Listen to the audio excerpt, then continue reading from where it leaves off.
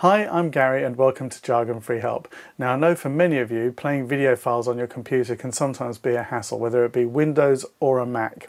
Well, there's a great bit of software called VLC, which you can find at videolan.org. And it's a great bit of software. It will play pretty much everything, including flash videos that you might download from YouTube. And I have a tutorial to show you how to do that. And you can check that out. It's under the iPad, iPhone, and also internet categories, which you can see down the left-hand side of the website. And it's also good if you've got DVDs, but you don't have a DVD software to play on your computer, but you've got a DVD drive and you don't want to pay for it.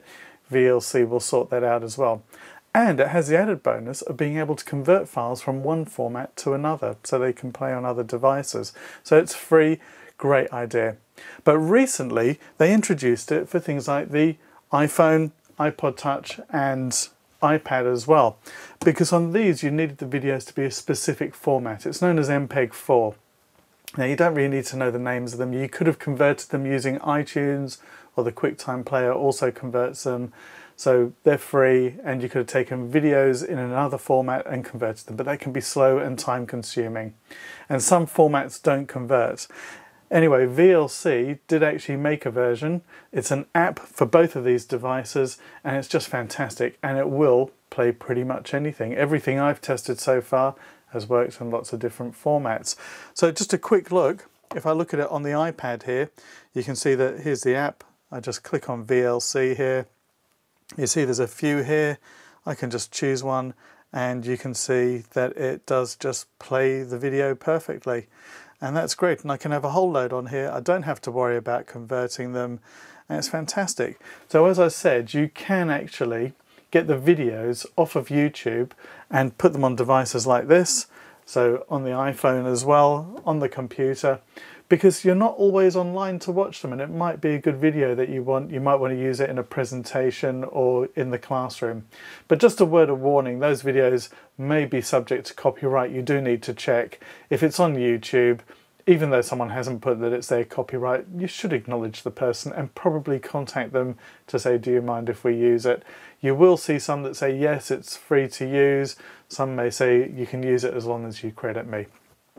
But this does work brilliantly as well on the iPhone, and it's just so easy as well. You just open it, you play it. There is audio here, but I've got that switched off at the moment, so because hopefully you're listening to me and not to this, but it is available. And look, the quality is just great. So pretty much anything you can download, VLC is the thing to get there. That is also the app of the week. So just remember VLC using videolan.org.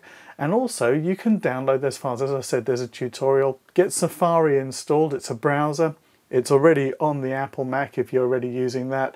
But if you've got a Windows computer, just go to apple.com/Safari, download it. It's a free browser like Internet Explorer or Firefox or Chrome, and it works really well. But you'll see in the tutorial that I've got, there's a great way of capturing videos off of YouTube. And then you can use VLC to play it. So fantastic stuff. So on to this week's new tutorials. Well, this week's new tutorial, I've actually already mentioned it, which you can find under iPhone, iPad and Internet on those categories on the left-hand side. And this is to actually show you how to take a video off of Safari, that's the browser you're going to use to capture it, and how to then play it in VLC.